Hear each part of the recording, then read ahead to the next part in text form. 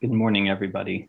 We're just waiting until attendees joining stabilizes. So that'll be a minute or so, I think.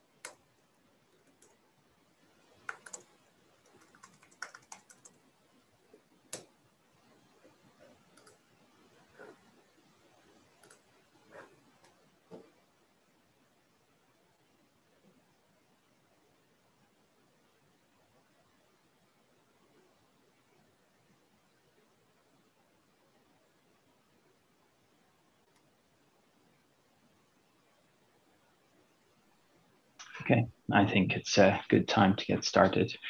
So good morning, afternoon, evening, everybody. I'm Patrick Brady. I'm the spokesperson of the LIGO Scientific Collaboration. And I want to welcome you today to another in our series of webinars. And this morning, we're going to hear about some of our latest results. Gravitational waves from neutron star black hole coalescences. And at this point, I'd like to hand it over to Harold Pfeiffer, who will moderate the rest of the webinar. Harold. Thank you, Patrick, and welcome everybody. It's a pleasure to welcome you and to tell you about the latest publication of our collaboration. We have observed gravitational waves from the inspiral and merger of binaries that consists of a neutron star and a black hole each. And the result was published in Astrophysical Journal Letters 2 days ago. All the data is public. You can access it at the links given here. And these slides are also available publicly in our LIGO Document Control Center. In the next 40 minutes or so, you will be hearing from several speakers.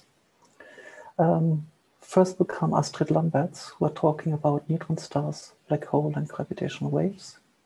Guillermo Valdez will explain to you how our gravitational wave detectors work, and Bhushan Gadre, how we do detect the signals. Leo Zucata will then explain how we infer properties of these binaries and present the basic properties, and Soichiro Morisaki will go into the specific details of what we know from the secondary objects. Chase Kimball will then conclude with what we have learned from these events about astrophysics. Myself, I'm Harald Pfeiffer, and I will be moderating the session. And after the presentation, we will have also a question and answer session where we will be joined by several more technical experts, Tim Dietrich, Ried Essig, Maya Fischbach, Otto Hanuxela, and Anaria Rey. You can type in questions into the Q&A at any time during the presentation. You can also upvote questions in order to give them higher priority, and we will try to answer those first.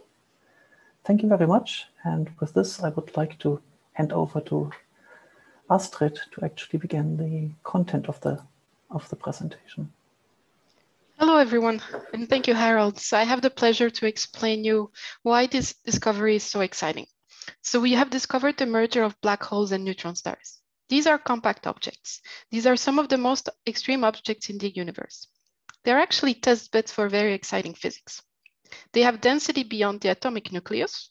Compact objects are also able to accelerate matter and particles up to very high speeds, at relativistic speeds, and then emit very energetic light such as X-rays and gamma rays. These objects are so dense that they actually can modify space-time and potentially create gravitational waves. So neutron stars and black holes are actually the remnants of the most massive stars. Neutron stars come from stars typically between 8 and 20 times the mass of the sun, and black holes come from stars even more massive than that. These stars are very rare. Only one star, about 10,000 at birth, might eventually make it into a black hole. Massive stars are also very short-lived. The combination of these two effects means that massive stars are actually really rare when we look at the night sky. A famous example, though, is Betelgeuse in the Orion constellation, which will eventually turn into a neutron star. Because massive stars are so rare, we use the compact objects as one way to actually study their properties throughout cosmic history. And compact objects can tell us a lot through gravitational waves, which we can detect if the compact objects are extremely close to each other. Fortunately, many massive stars are actually born in such a way that they can create gravitational waves. A lot of massive stars are born in pairs, and they interact throughout their life, as you can see on the artist impression on the left. And we can also find many massive stars in clusters where there are just many stars in a small volume, as you can see on the right. And these two regions are typical places where compact objects can form and merge. On the next slide, I would like to emphasize how compact objects are intrinsically very faint and hard or even impossible to observe with regular electromagnetic telescopes. A single isolated black hole doesn't emit any light and is essentially invisible to us. It's the same for binary black holes, where I'm showing a very simple artist impression on the right here. However, we can find traces of stellar black holes when they are in a binary with a companion star, as you can see on the left image here. In X-ray binaries, accretion onto the black hole gives rise to jets and disks, which we can observe with the electromagnetic telescope and infer properties of the black hole. Neutron stars, on the other hand, are also faint, but we can observe them in certain cases. Some of them emit very beamed light, and as they rotate and the beam can cross the line of sight of the Earth, we can detect a neutron star. In that case, it's called a pulsar. And we have actually found pulsars in neutron star binaries in our own Milky Way in the galaxy we live in. The most famous one is the Hulse-Taylor binary, for which you see an artist impression in the middle. After the discovery of this binary, Hulse and Taylor predicted the evolution of the orbit of the binary based on their general relativity calculations. And radio observations for decades afterwards proved that they were right, and they were awarded the Nobel Prize in Physics because they had effectively made the first indirect detection of gravitational waves. Now, neutron star black hole binaries have been searched for a very long time in the Milky Way with radio searches. Because if we found one, we would essentially have a very good way to probe the environment of the black hole. However, we have never found such an object. Some of the X-ray binaries we know of would eventually turn into a neutron star black hole binary, but quick theoretical models predict that they would actually never be able to merge. So gravitational waves are really a beautiful means to study these objects. And that's what I'm showing on the next slide. Gravitational waves are a beautiful means to study compact objects. And so in 2015, we detected the first merger of binary black holes with this now famous waveform that brought a second Nobel Prize in Physics for gravitational waves, this time for the direct detection. And this detection really proved that these binaries existed and that they had properties that actually allowed them to merge. 2 years later, LIGO and Virgo announced the detection of a binary neutron star merger with this beautiful chirp that came along with emission throughout the whole electromagnetic spectrum. And so this really made the connection between binary neutron star mergers and gamma ray bursts, as well as kilonova, and opened up a new era of multi-messenger astronomy. We have now detected the missing binary, the mixed binary composed of a neutron star and a black hole. And so in the next slide, I will show what this actually means in terms of the binaries we already have. So in this plot, we are showing the compact objects as we know them now. So the vertical axis shows the masses of the objects, so black holes are on top and neutron stars are on the bottom. And you see a clear separation between neutron stars and black holes because neutron stars mostly have masses between 2 solar mass, and black holes have masses of at least 5 solar mass, and most of the ones that we have detected in gravitational waves, which are shown in blue, have a mass even higher than 20 times the mass of the sun. Now, in the first gravitational wave catalogs, we had no candidate detection for a neutron star black hole binary, and we were only able to provide an upper limit to the merger rate of these events. In the second gravitational wave catalog that we published earlier this year, we actually had 2 candidate events alongside the 48 binary black holes and the and the two binary neutron stars. So the two candidates are shown in gray here. On the left is GW200105, which is a candidate that for which we actually don't know for sure whether it's real or not. But if it is real, it has all the properties of a neutron star black hole merger.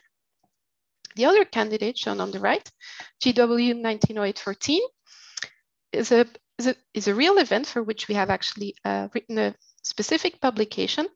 The lowest mass of the binary is an object of has 2.7 solar mass, which is a little too heavy for a neutron star, a little too light for what we predict for black holes. We don't really know what the object is, but it could be a very massive neutron star.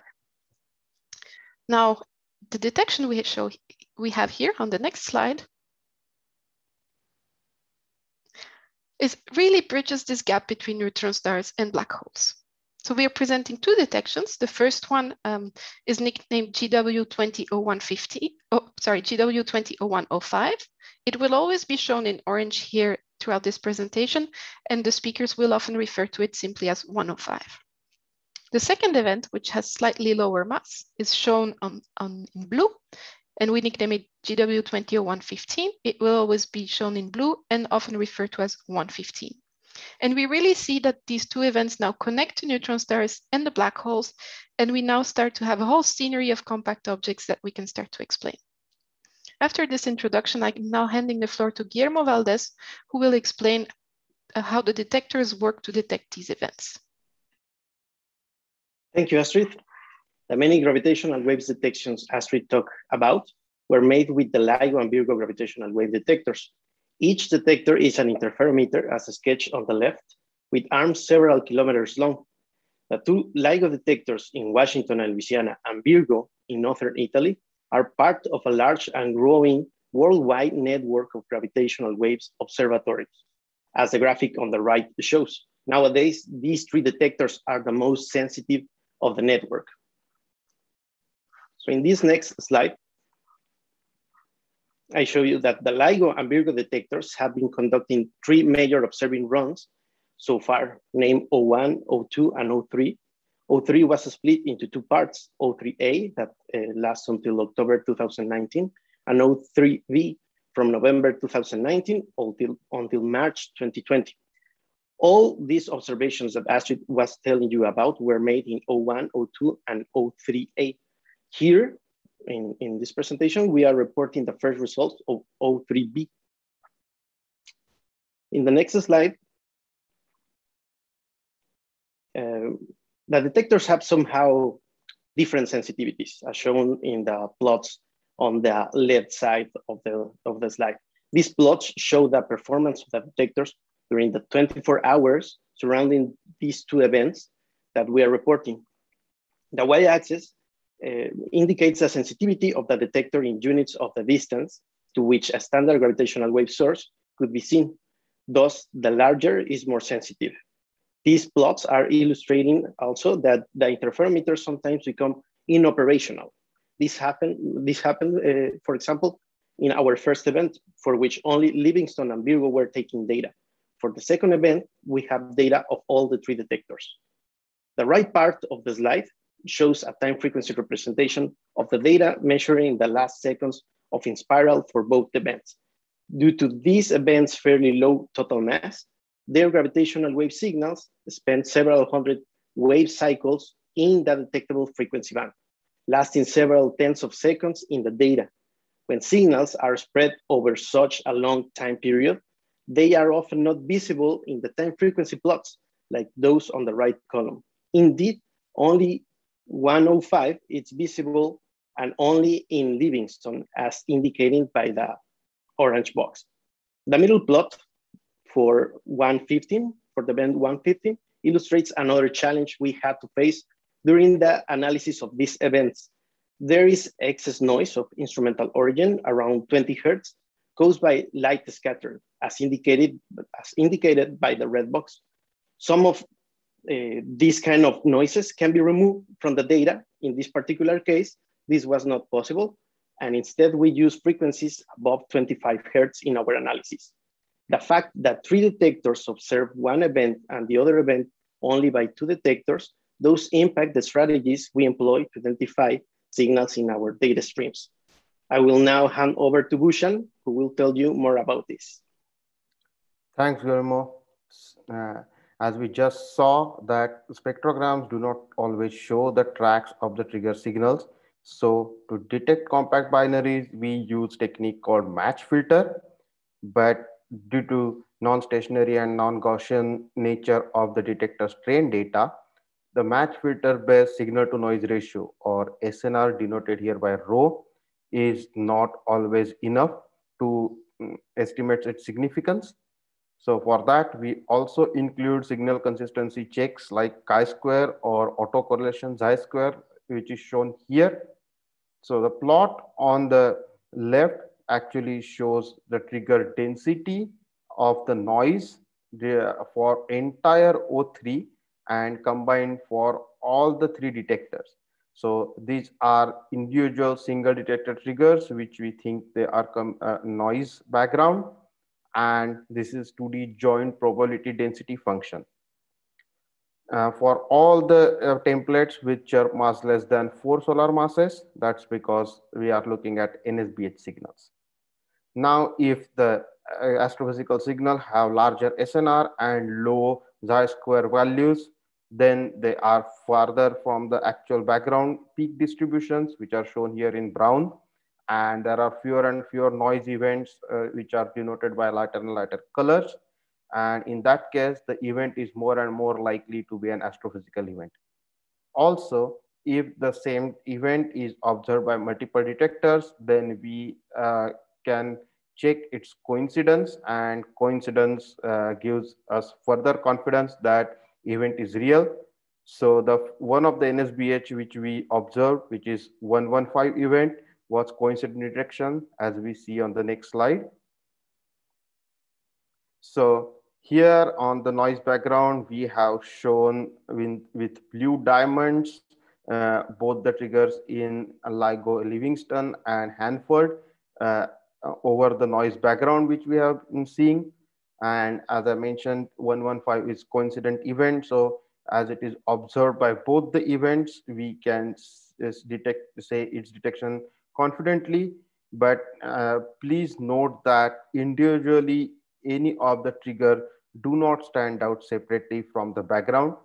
But because of coincidence, we detected the false alarm rate from 1 to few hundred per year to less than 1 per tens of thousands of year using 4 different pipelines.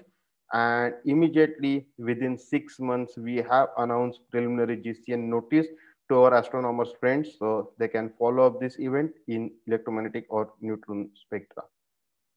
But coincidence may not be always enough to claim the detection.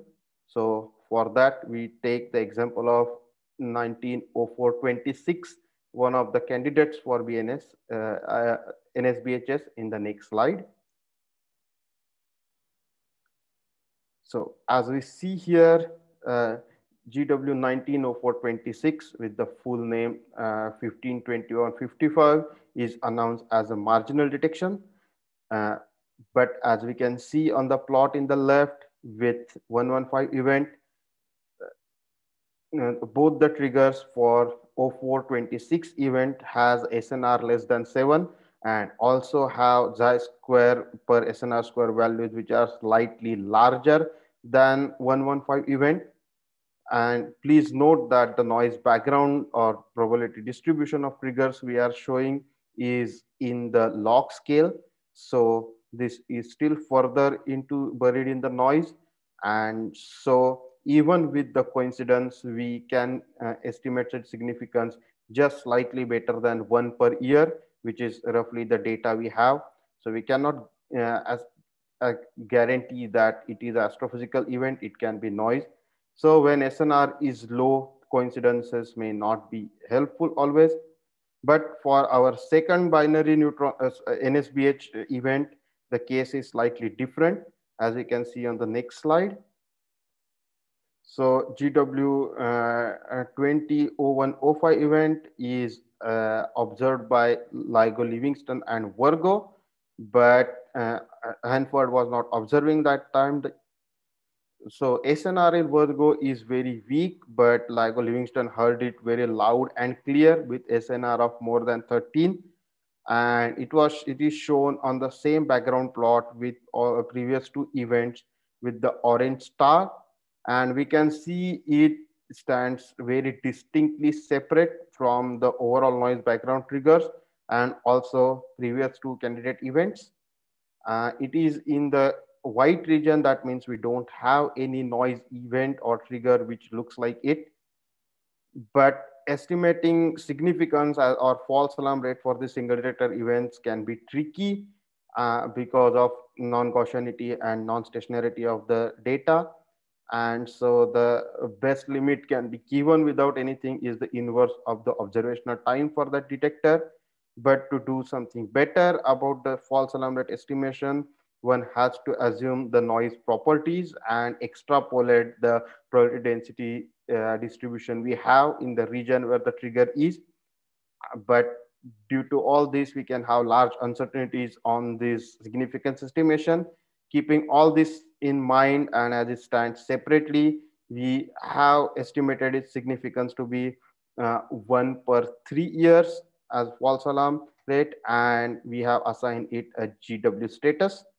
And because it is single detector event, there was furthermore checks needed to be done. Hence, we sent out GCN notice to our astronomical friends with sky maps, but with delay of 1 day. The lack of H1 data also hurt us in the quantifying direction very accurately, as you can see on the next slide. So on this slide, we show sky maps for both the events. On the left, I have 115 event, which is 2 detector event. And we can see because of that, sky location is not as great. And the sky area, which is 90% confidence area, is more than 7,000 square degree. Even though this event is slightly closer to us from 170 to 390 megaparsec. But for 115 event, which was seen by all the 3 detectors, our best sky localization is 600 square degrees, even though the event is slightly farther away from us from 200 to 450 megaparsec. To these GCNs, we have follow-up GCNs reporting various observations for these events, but unfortunately, no electromagnetic or neutrino counterpart has been detected for any of these NSBHs. So to take you through the further properties of each of these source, I will hand over to Leo. Thank you, Bhushan. So now we move on to the physical properties of the 2 sources we discovered. But before getting to that, I would like to give some basics of how we infer them. A compact binary system that emits gravitational wave signals is described by several properties, such as the masses m1 and m2 of the 2 objects, their spins, chi1 and chi2, and distance, and so on. So these are the things we want to estimate in the analysis. Once we assume some waveform model and simulate a signal based on a certain set of the properties, the signal is compared with the observed data, as shown by the plot in the middle. And we repeat this process until we find the regions of the properties that better describe the signal in the data. And finally, we construct the probability distribution of each property as shown on the right. Next slide, please. So first of all, we will look at the mass estimates of the 2 binary systems. For GW200105, we infer the primary mass M1 to be around 9 solar masses, and the secondary mass M2 to be around 2 solar masses. Whereas for GW200115, M1 is 5.7 solar masses, and M2 is 1.5 solar masses. The quoted error bars represent 95% credible interval.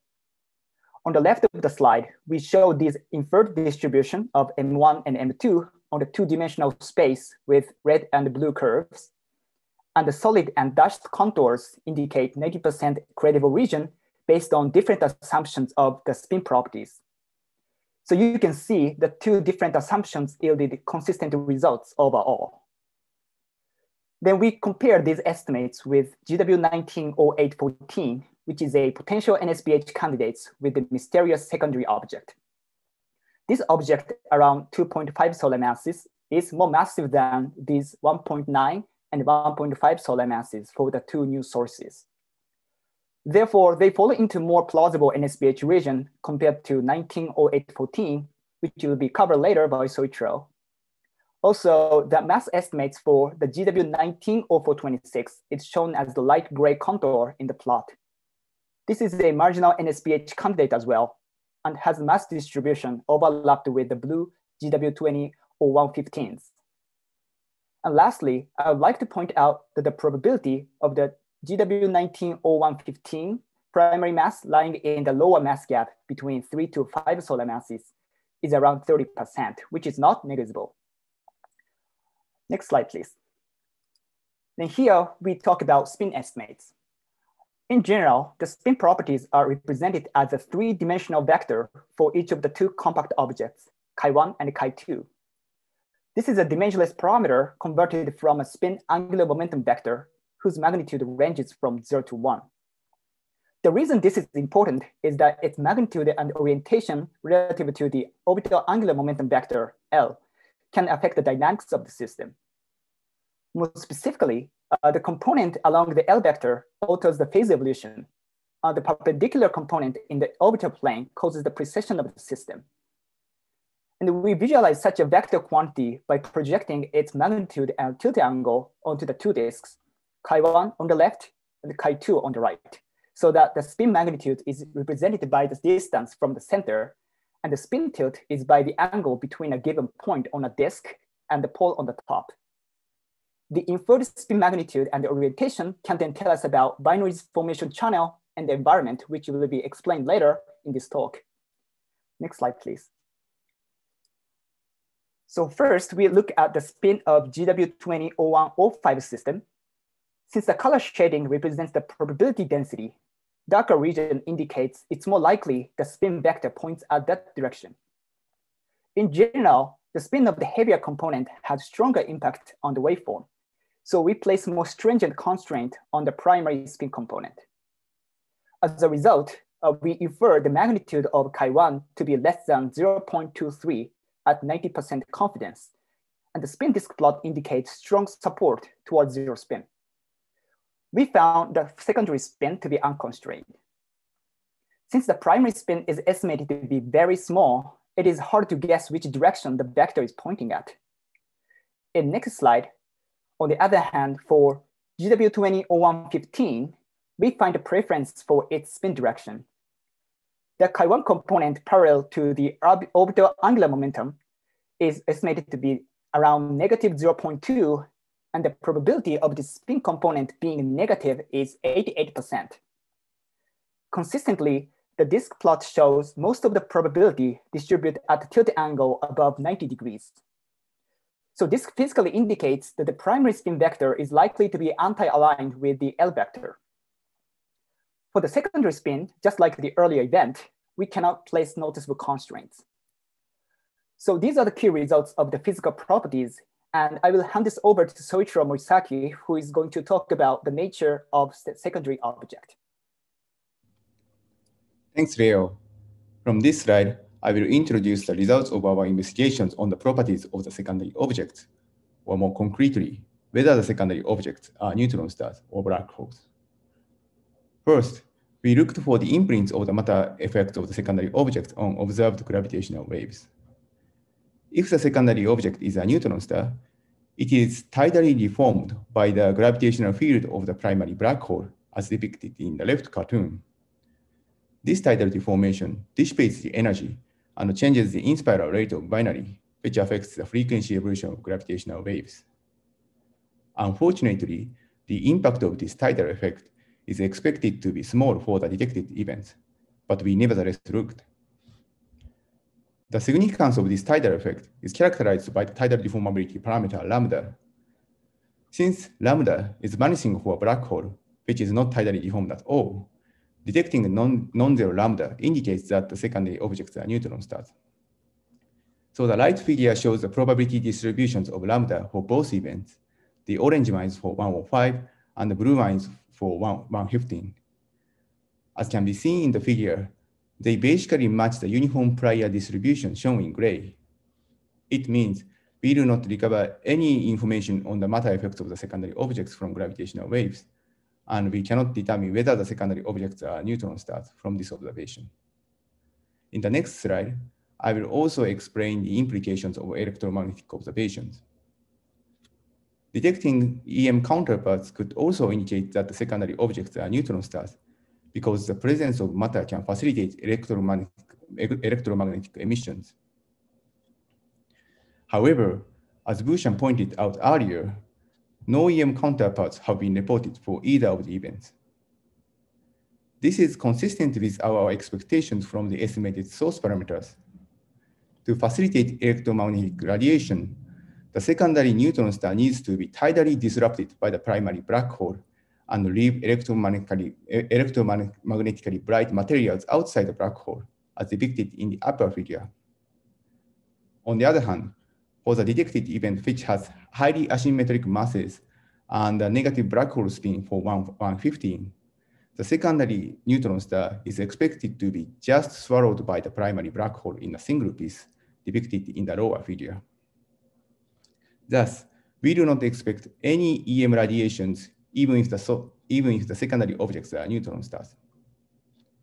In addition, even if the sources had been electromagnetically bright, the EM counterparts will be very difficult to would have been very difficult to detect given the large distances to the sources and large uncertainties of their sky localizations. In summary, we have not detected any matter signatures from gravitational wave or electromagnetic observations. Next slide, please. Finally, we investigated the implications of the masses of the secondary objects estimated from gravitational wave data. More concretely, we compared the estimated masses with the maximum mass of a neutron star, which can be supported against the gravitational force.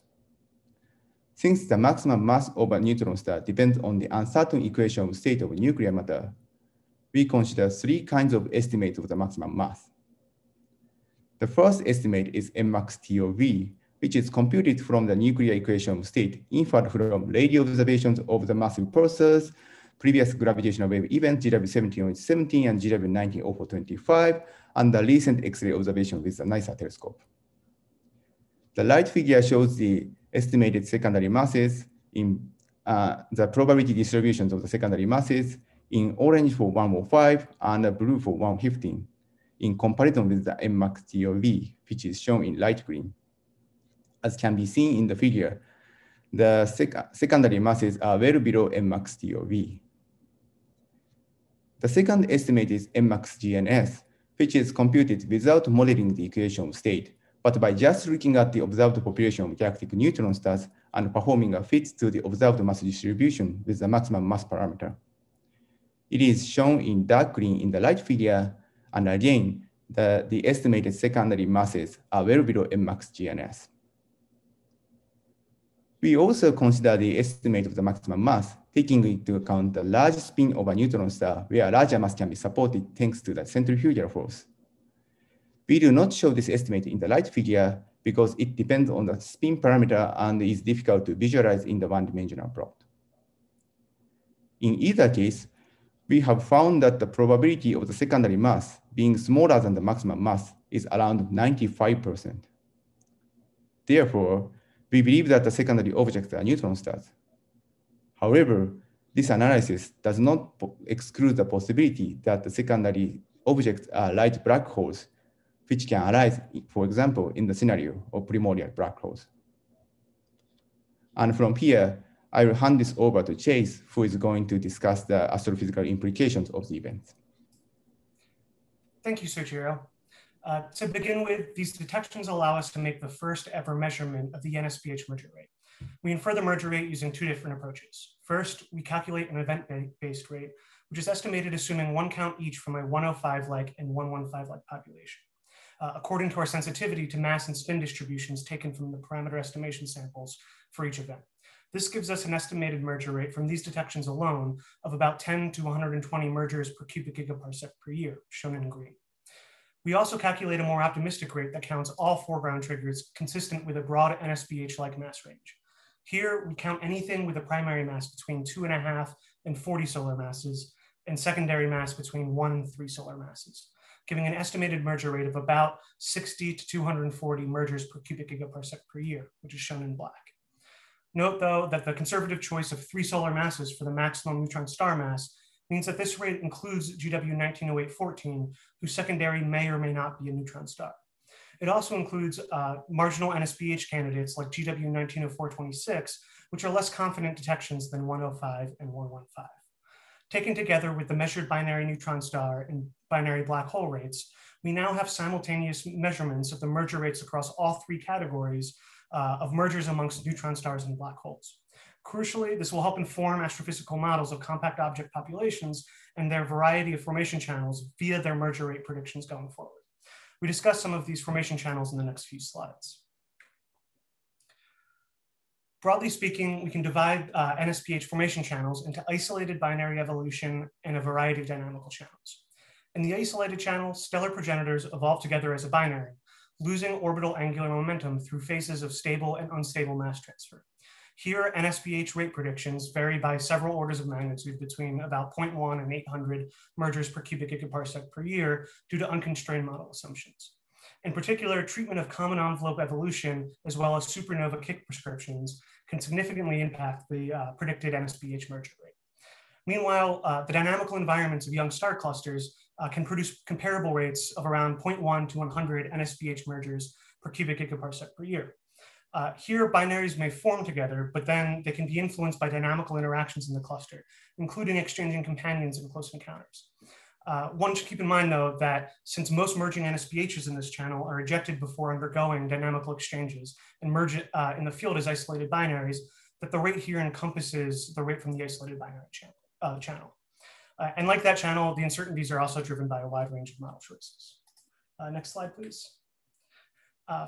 Formation in disks of active galactic nuclei, where gas torques and migration traps can drive asymmetric mass mergers, may also be able to produce comparable NSPH merger rates as high as about 300 mergers per cubic gigaparsec per year.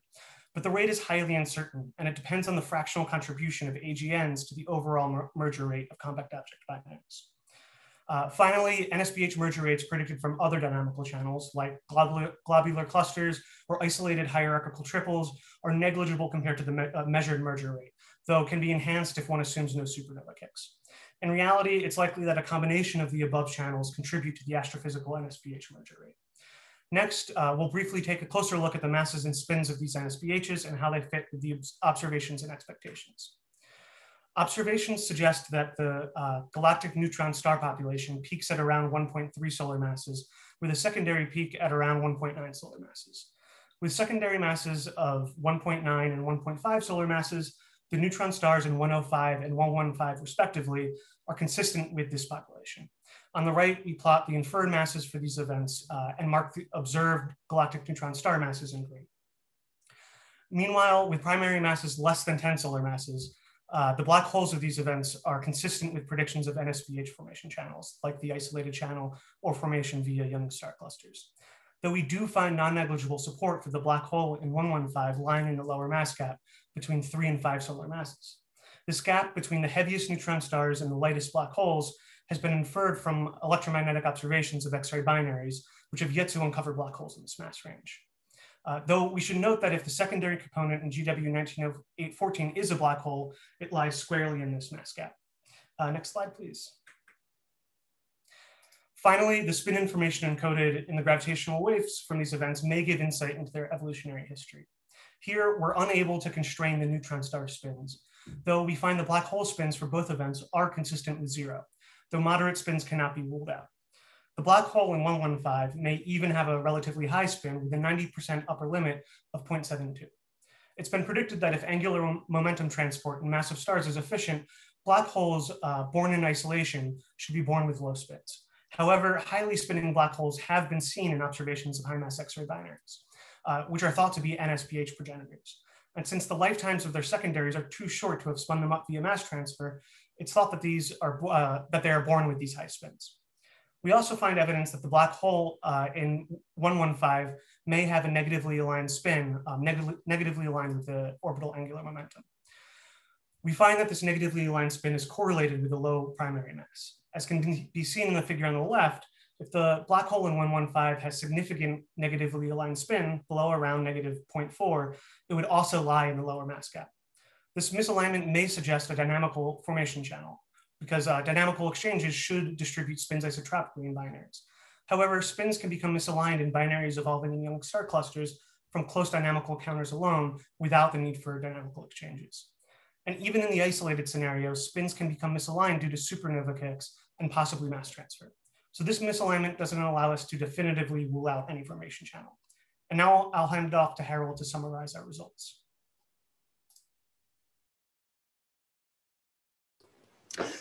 Thank you very much, Chase, and thanks to all the speakers. On this slide, I'm summarizing the main points of our results. We have observed 2 gravitational wave inspirals that are consistent with neutron star black hole binaries.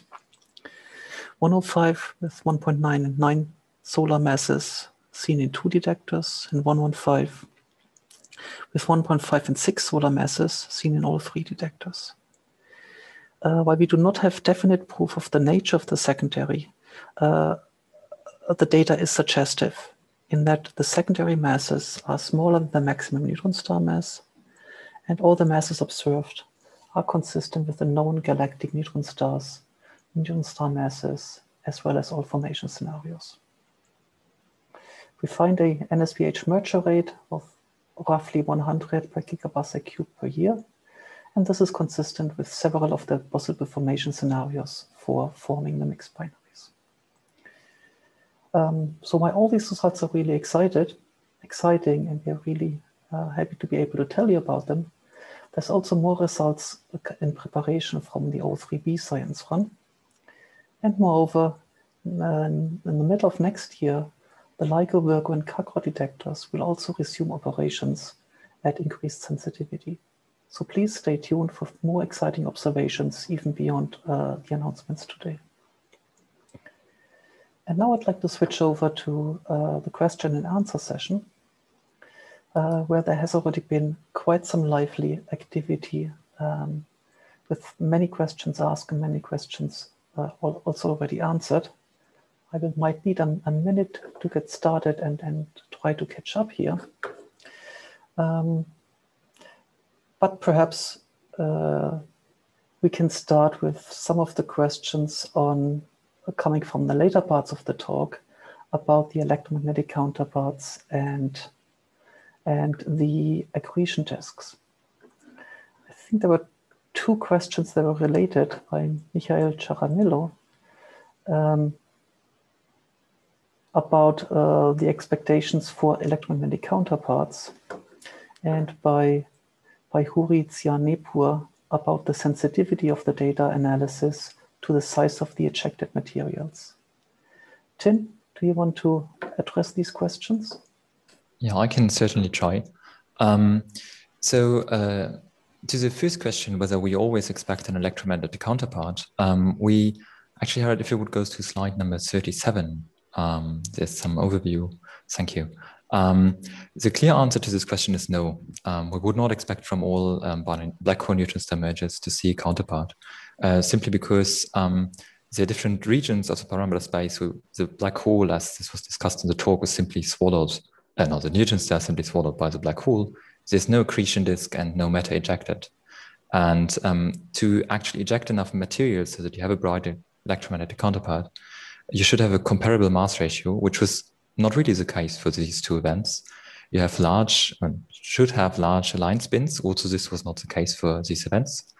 And usually it's also supported if you have large neutron stars or small neutron star masses. And basically, if you have a neutron star that is not very compact. All this didn't happen for all these events.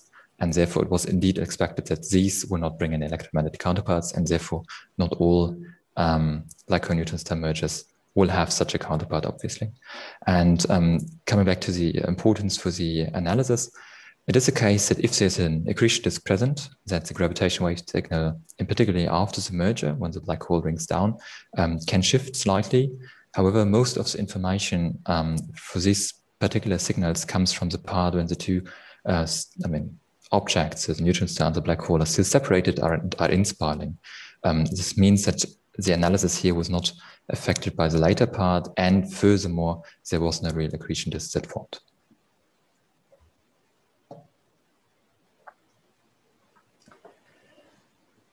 Thank you, Tim.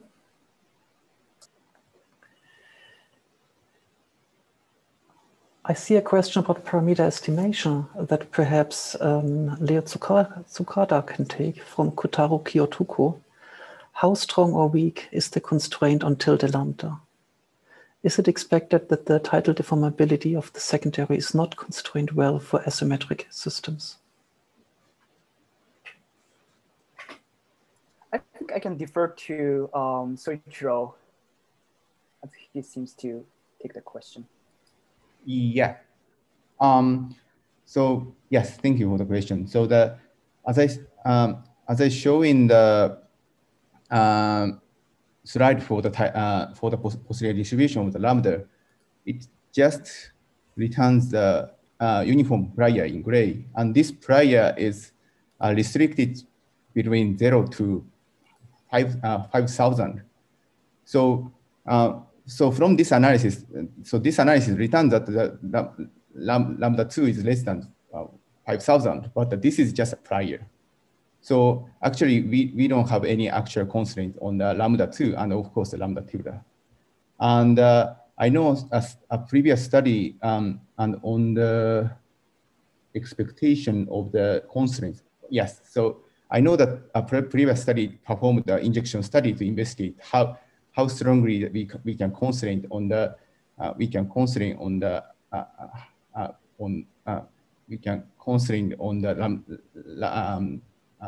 tidal deformability parameter, and it shows that even with the SNR of 30, very high, much higher than our signal, that of our signal, is not enough for give a sensible, meaningful constraints on the number 2. So we do not expect any constraints on our events whose SNR is around 10. So yeah.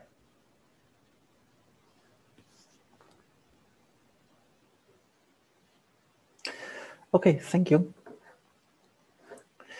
We have a question by Jeff Scargill. To what extent the nice appearance of our parameter estimation contours, like in the mass plot, supports the reality of the detection in the first place?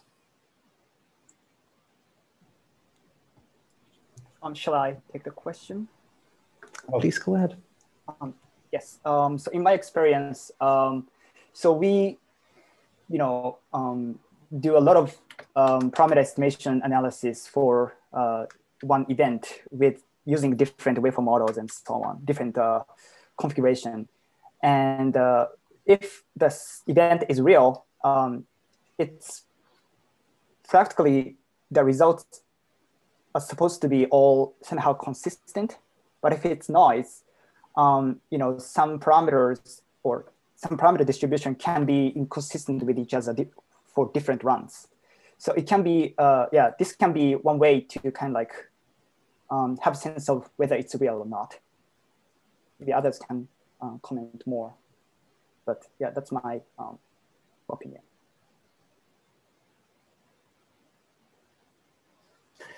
Thank you.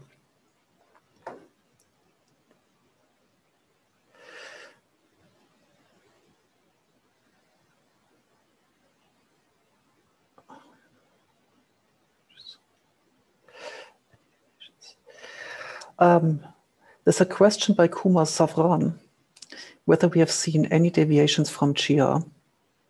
It's a simple enough question that I can just answer it myself. We have looked for deviations from GR, but given that the signals are quite weak with fairly low signal-to-noise ratio, we have not found any deviations from GR. And the bounds on deviations from GR we can place based on these systems here are actually weaker than the bounds we had already done from earlier signals. So exciting question. And we always look for deviations from GR, but unfortunately, in this particular case, we haven't found any.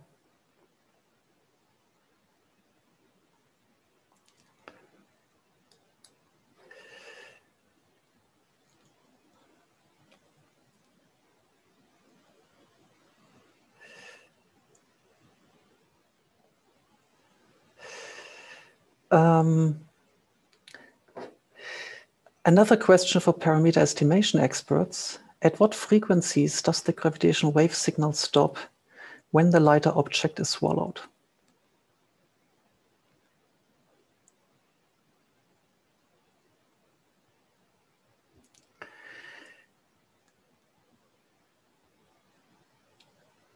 So that happens typically at the orbital frequency of the innermost stable circular orbit.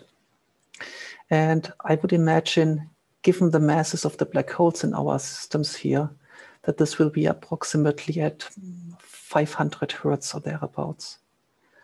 Although I'm not sure because I don't know this frequency by heart.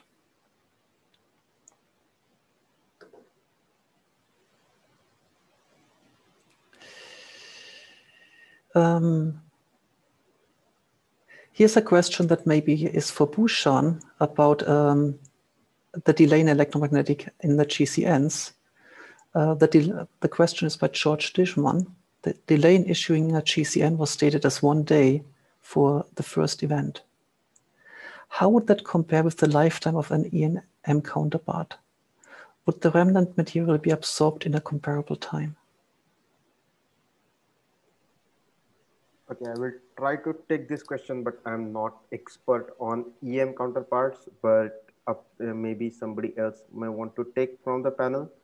But if not, I can give quick answer that we expect that signal in at least optical and infrared region to last of the order of hours to days. So this delay was much longer than what we would like ideally.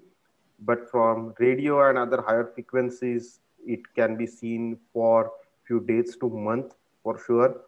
But for these particular events, our sky location was also much larger to follow up on all the region in the sky as well. So we might not have seen EM counterpart, even though it was present, unless and until we would have gotten extremely lucky with the telescope pointing.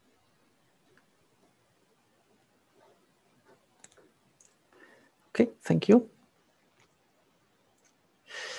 I see a question about spin distributions and origin of the black holes. This might be a good one for Maya to answer.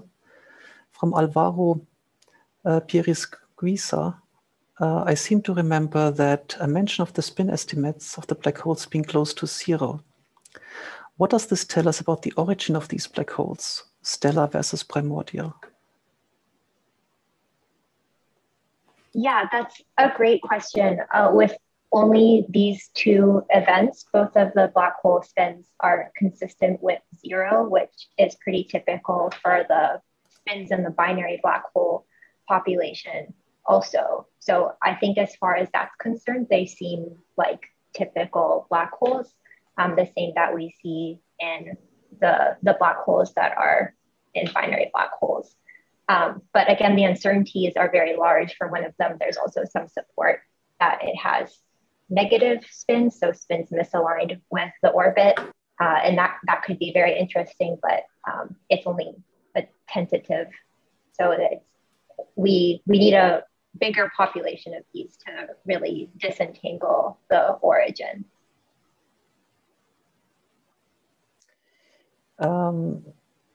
And also perhaps a question for you, Maya, related to this. From Arnav Das, do these detections have unexpected implications for the broader paradigm of gravitational wave science or astrophysics? Yeah, so they're not unexpected, I would say. I think since we've seen black holes in binary black holes and we've seen neutron stars and binary neutron stars, it was only a matter of time before we saw neutron star black holes. So it's pretty expected that we've seen them, but as Chase highlighted in his parts of the presentation, one really remarkable thing is that now that we have seen them, we get an estimate of the merger rate of binary black holes, binary neutron stars, and neutron star black holes. And so any model for creating these systems in our universe would have to produce mergers at the rates that match all three of these, which can be quite difficult to do actually. So I think we're going to really start to constrain some models for forming these things. Okay, thank you, Maya.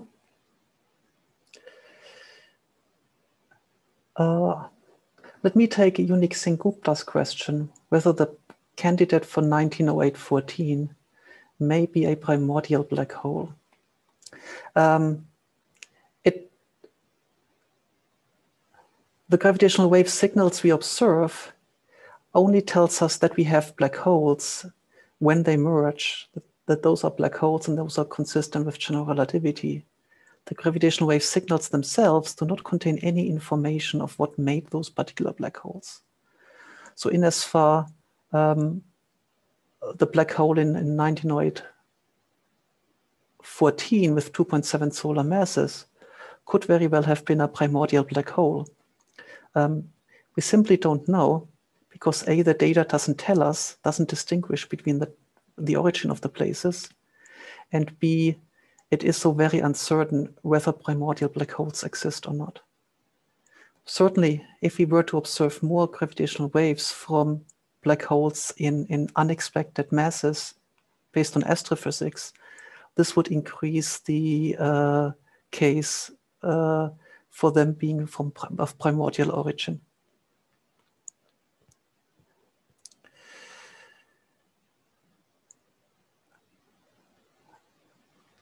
I see a question from Mononso Naido that might be another one good for Tim to address.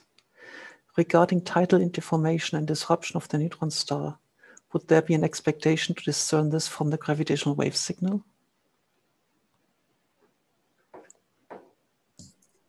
Okay, so as discussed by Sukhil before,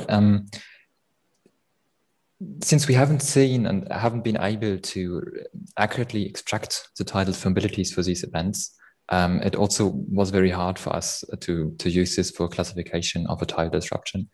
Basically, as pointed out before, if you have a very large neutron star with a small compactness, then disruption is favored. And large neutron star with large radii or small masses also refer to larger tidal deformabilities, which means that basically systems where you will have a tidal disruption in the inspire will be characterized by having a larger tidal deformability.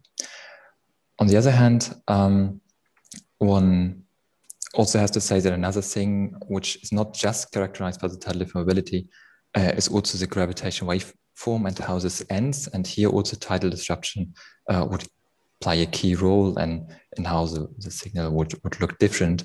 But again, this was something that for these events were not accessible by the data and haven't been found due to the binary parameters and also because of the, let's say, comparable smaller SNRs than what would have been needed to give a clear, nice answer. Okay, thank you very much.